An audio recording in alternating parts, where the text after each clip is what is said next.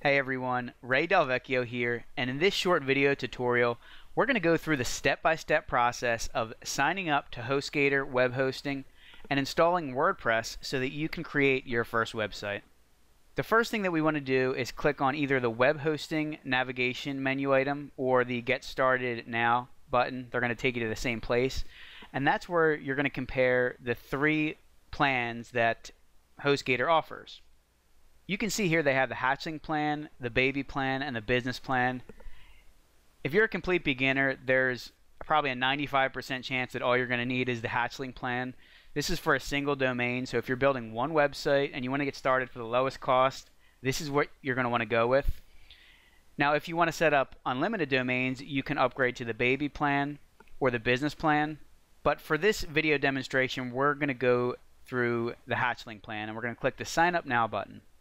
On this sign up page, we can either register a new domain, or maybe you already registered the domain with a company like GoDaddy and you just want to set up web hosting for that. Well, you can click the other tab here, but for now I'm going to search for a domain that I'd like to register, and I'm going to type in raydelvec.com, and then once I click out of this box, it's going to automatically search to see if this is available, and it looks like we're good to go here.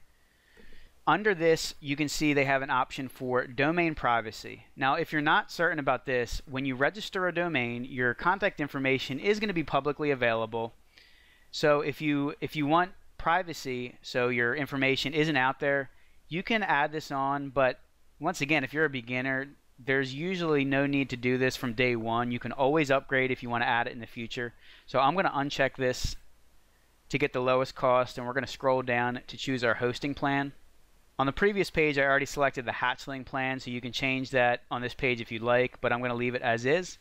And by default, they set up the billing cycle at 36 months, so this is if you want to prepay 3 years, and that's going to give you the lowest monthly price, so you're going to save a lot if you register in advance. But once again, I'm going to go for the cheapest way to get started, and I'm going to go 1 month at $10.95 a month. And as you'll see in a minute here, we're going to put in a coupon code to get that first month down to 1 penny. So let me go ahead and select a username here. And I'll also select a security pin. And then we'll go down to the billing info section. Let me quickly fill this out. I'm going to pause the video and I'll come back when this is done. The next section here is for additional services, and once again, we can deselect all of these. We don't need them, and you can always upgrade if you do in the future. Now this is where we can enter our coupon code, and right now the amount due is $25.95. But if we type in the coupon code 1WP hosting and click the validate button, you'll see that our total goes down to $12.96. And this includes the domain registration for 1 year, which is $12.95, and our 1 month of the Hatchling plan is going to be 1 cent. So I'm just going to click this checkbox that I've read and agree to the terms of service, and I'm going to check out. And now that we've checked out, we come to this payment completed order form, and they're going to generate our account info. So once we get that information, we can get started with installing WordPress. Our HostGator account is now set up, and we're brought to this account page where we can handle our billing, our hosting, and our domains. And they also send you an email with the account information. So let me pop over to my Gmail account, and you'll see the 3 emails that they sent me. The top one up here from HostGator Billing gives us our username and password to manage the billing, which is the section that we just looked at over here. They also send you a welcome email saying that your new hosting account is ready with a few links. But the one that we're really looking at right now is this first one from HostGator.com with your account info, because this is going to give us where we can log in to install WordPress and also our name servers. So if we need to update this, this is what links your domain name to HostGator's web hosting. Now right here is the link to my control panel. So I'm going to click on this, and we're going to log in with the username and password that they provided us here. So I'm just going to copy and paste this. And I'll do the same thing for the password, and we'll log into our cPanel, and that's where we're going to be able to install WordPress.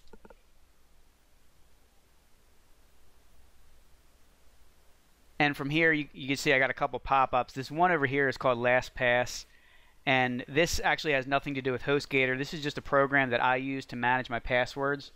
So I definitely recommend you look into that if you have a lot of accounts and usernames and passwords that you want to keep secure. And up here, they also have a little banner for constant contact email marketing, which is available with our hosting, but we're just going to exit out of this because we don't need that right now. The button that we're looking for is this Build a New WordPress Site button. And depending on your version of cPanel, you may also see a button called WordPress Installer.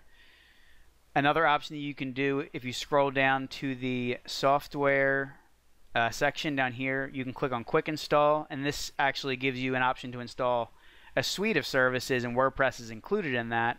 And this is just up here, the Build a New WordPress Site button is just a shortcut to that QuickInstall section. So let's click this button, and this is going to allow us to install WordPress.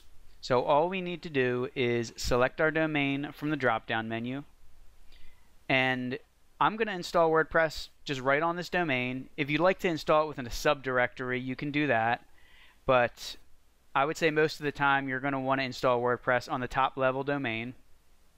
And we'll just click the next button, and we have to fill in these install settings. So we're going to name the blog.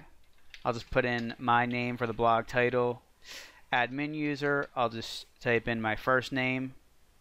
Same thing here, I'll do my first name, and the last name I'll just do my initials. And then I can type in my admin email.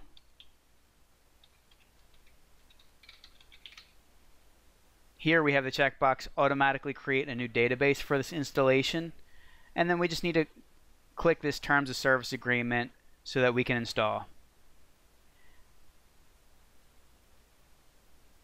And that's it. We're done here. We have WordPress installed, and it gives us our username and password. So let me click the login button. I'm going to open this in a new tab, and we will log into our WordPress installation. I'm just going to copy the password, and let me quickly type this in and paste in the password, and you'll see that we're going to be good to begin developing our WordPress website.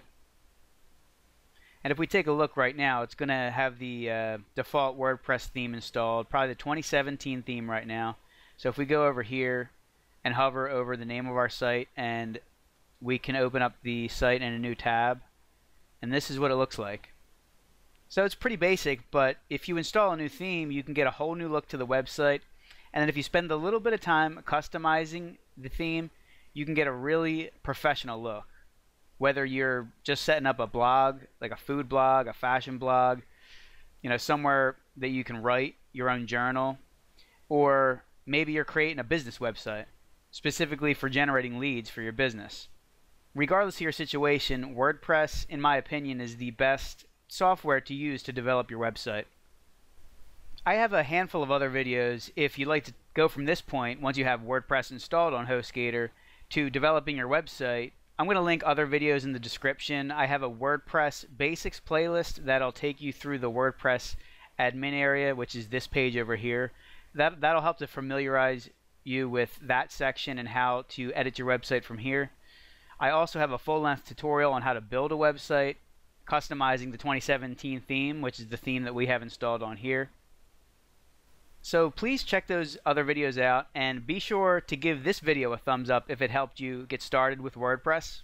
And if you're not signed up, as I mentioned at the beginning of the video, I highly recommend that you go to HostGator.com to get started with their Hatchling plan, and you can use the code 1WPHosting to get your first month for 1 penny. Thanks for watching, and I hope to see you on the next video.